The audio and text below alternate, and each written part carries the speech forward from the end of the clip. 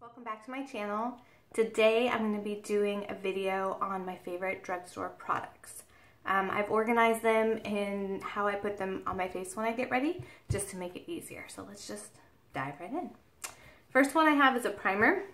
This is by Maybelline. It is called the Master Prime Blur and Smooth number 100. I'm sure you guys have seen this all over YouTube.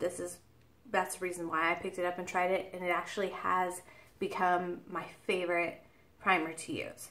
I have a handful of them, but this one really seems to work the best for me. I find that it goes on really, really smooth. You can kind of see here. I'll give you a little swatch of it. It's very thin. It's like a lotion, and it goes on, blends in really quickly. It just feels so soft and smooth. Now, as far as for my skin type, I have very combination skin, a little bit oily, sometimes dry, sometimes breakout, so it's a very mixture of everything. So I really like the way that this works with my skin. It moisturizes almost like a moisturizer. I do use moisturizer before putting this on, but it is extra moisturizing, it's smoothing, it doesn't break me out or anything like that, so it's really great. The next product I have to talk about is by Bourjois. It's called the Healthy Mix Serum. Now this is something you have to buy online. I got mine off eBay, I think, and it was about $12. This one is the Serum Gel Foundation. It says it has 16 hours radiance boosting even revived complexion, and it smells like just barely fruity, which is really weird for a foundation, but it has all these little like fruits and nuts and things on the packaging, if you can see there.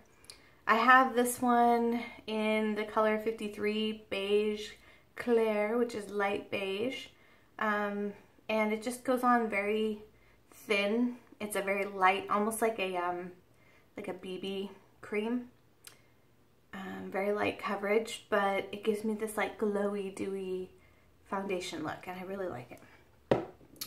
For concealers, I have the Maybelline Fit Me Conceal. This one reminds me a lot of the NARS Creamy Concealer, but it's a lot better, actually. For me, the NARS is just a teeny bit thick, and it tends to cake up on my fine lines under my eyes, whereas this one is just a hair thinner, and it gives me a little bit more blendability, and I like it. This one is $15, or that might be $150. I don't know, it's kind of broken off, but it's fair. The next product I have is also from the Maybelline line. Honestly, in my opinion, if I could only shop one drugstore brand, Maybelline, I think, probably has the best. There's a lot of good products at the drugstore, but as far as Maybelline products go, they rarely let me down. So this one is the Fit Me Matte and Poreless Foundation Powder. So it's just a matte foundation powder. I usually use this just to set some of my areas after I put on my foundation, where I tend to be oilier in my T-zone and just under my eyes to set that concealer if I use concealer. It says it's for normal to oily skin, and it's just been really great. So now on to brow products. Actually, I have 3 to talk about. This is the NYX Micro Brow Pencil. It's very similar to the Anastasia Brow Wiz. It's got your brow pencil on one side and your spoolie on the other side, but I believe this gives you more product than the Anastasia. This one gives you 0.003 ounces, and I'll have to look up the Anastasia and compare them, but I believe that this one gave me more product when I was looking into it. Regardless, this is half the price. It's usually around $10. Sometimes at Ulta you can get NYX products buy one get one half off, so you get 2 for $15. Whereas Anastasia Brow Wiz, last time I bought one, was $21. I don't like it quite as much as the Anastasia Brow Wiz, only because I find that the actual product is just a little bit thicker, more dense. So as I'm applying it, I have to push a little harder. It's not as creamy as the Anastasia one. However, for less than half the price, it's almost exactly the same thing, and it works really great. So I use that. The next is the L'Oreal Brow Stylist Plumper Brow Gel Mascara. I have this one in medium to dark. What it is it's just a little brow gel, and supposedly it has little brow fibers to help you fill in your brows a little bit more. I tend to have kind of sparse areas from over plucking most of my life, so I have to fill mine in. And this sets all my little brow hairs after I fill it in, and just adds a little bit of color, which just makes them feel a little bit thicker and more full. So I don't use this every single day depending on what products I'm using, but I tend to use this quite a bit and I do like it. And the last product I have is this Milani Brow and Eye Highlighter. It's just a little pencil. One side gives you the matte beige product is what it's called, and the other is like a highlight. You can see I don't use that very much. But the matte, I just apply it underneath my brows once I've filled them in, just to really like clean it up and give them that sharp look. And then with my finger, I just kind of pat it in, and that gives that under eye highlight, and under brow highlight anyway. And it also just sharpens up the eyebrow area. So next I have a couple bronzers to show you. This is the Milani Soleil Baked Bronzer. This one is kind of a shimmery bronze. I know it looks really dark, but it's really not that dark. Let me swatch this for you so you can see, because I'm pretty fair. So that goes on pretty decently. It's really nice and golden, is what I like. And for the most part, what I do after I contour, if I contour, a lot of times I use this if I just want a quick all over glow. But I just take a big fluffy brush and I just kind of apply it everywhere. And it just brings a glow to my cheeks.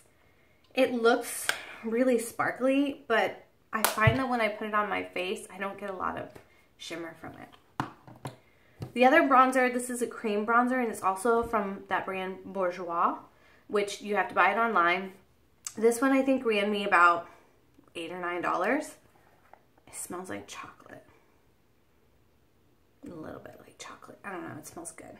Anyway, it's just a cream bronzing product, and I really like this one. It's a little bit more work, as almost all cream products tend to be. But if I am doing cream products or just getting ready and have time to spare, sometimes I'll use that one. I find myself using that and then putting a powder bronzer over it. So I don't know if it's the best to use as just sole one cream product, but I do like it. Let me give you guys a swatch so you can see. So this is a lot. I usually use like that much to go on my whole face. So it's really nice, it's matte, it blends really easily. So let me show you if I blend it out, which is what I usually do. You can just see it adds a little bit of like a bronze color to my skin without being too orangey, too dark. I think this is a really good primer. It's what it's called, bronzing primer. It's a really good cream bronzer for people who are new to cream products like me, because it blends really easily. So you can't really, even if you heavy hand it, you can blend it out. Moving on to blush. This is a Milani Baked Blush. This is in Luminoso. It's just a really beautiful pink light blush that has almost like a highlight built into it. You can kind of see even the sheen to it in the packaging. It's really beautiful. It goes on nice and light. I don't wear a lot of blush, so for me, when I do wear a blush, I don't want something that's super pigmented and dark because I'm just not comfortable with that. So it's a really good blush for somebody who is either fair to medium, or who doesn't want something that's super pigmented, because it's a nice light blush. Next I have the e.l.f. liquid eyeliner. This is like $1, I think. It's got a super fine tip on it, and it just goes on really nice and black. That's what I used to do my wing liner today, to actually get that thin flick. It's not the best eyeliner I've ever used, but as far as drugstore goes, it's cheap, it works, it's thin, it's dark, so it's a really good, decent eyeliner. Next, I have the NYX Dewy Finish Long Lasting Setting Spray. I really like this for multiple things. I'll put it on if I put foundation or powder on and my makeup looks too cakey. I'll spray this and then just kind of dab it down with a beauty blender or a sponge just to kind of thin it out, make it look less chunky. I use it as a setting spray. I use it on the back of a blending sponge to make my highlighter look more natural. If I don't want that super strobe highlight. I use this for a lot of different stuff. I'll use it in place of like the MAC Fix Plus because nobody has money for that in this house. So I just spray down my brush and dip it into my shadow and it works just as good in my opinion. I've never used MAC Fix Plus, but it works and it's only a couple bucks. So that's actually my go-to favorite setting spray. The last product I have to show you is a mascara. This is the Rimmel Lash Accelerator Endless Fibers Mascara. It is great because it has this teeny little thin wand. So it's a perfect under eye lower lash line mascara, but it's also really lengthening for your top lashes. I do a couple coats and it makes them long and it's not chunky or too thick. So that's my favorite drugstore mascara. And that is all the products that I have for you today. I hope that you enjoyed this video. Check out my other stuff. I really appreciate your guys' support as I'm just getting up and running on YouTube. So all your comments and when you subscribe really means a lot to me. So thank you for watching.